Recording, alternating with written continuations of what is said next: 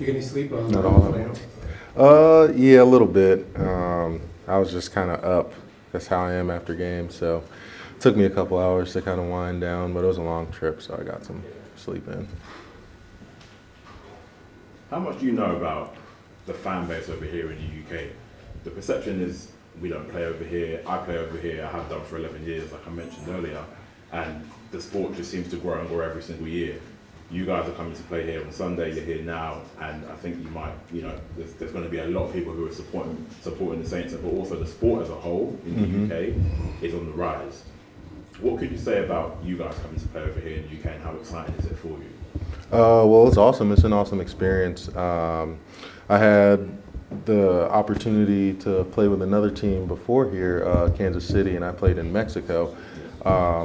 So going to different countries and introducing football or just revitalizing it or just helping it grow, like you said, is awesome. Is an awesome opportunity, and it's cool to see the love we get out here too. Is there anything in particular about the UK that you like, or London that you'd love to go and see if you had the time? I mean, there's a lot. One of my cousins, actually, she lives in Nottingham, I think. Yeah. So I came here when I was like 8.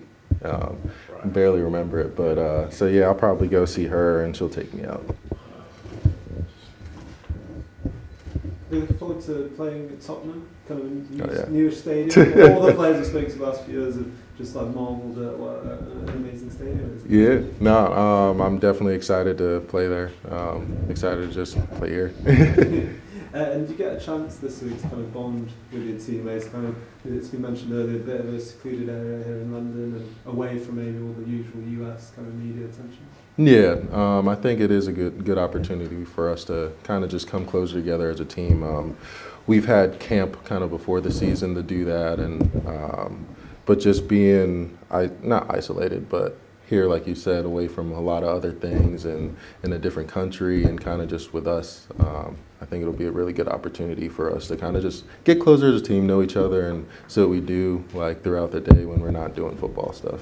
I know you said you'll see your cousin maybe take you out at some point. But anything in particular you're looking forward to doing, or food you want to try? Nothing too particular. I remember last time I was here I had fish and chips, and that's in my diet still. So with mushy peas or? No, not the mushy peas. Okay, I haven't had them. Okay. Anything else? Yeah, just quickly, I apologize. Only because we talked to Mark about it, and it's just about the emphasis being put. We used to see game in and game out. If the team got behind, they were always trying to strip the ball, defense and offense. But now it feels like it's from play one. Oh, yeah. How much more emphasis is being put on it from a defensive side from the beginning of the game all the way through?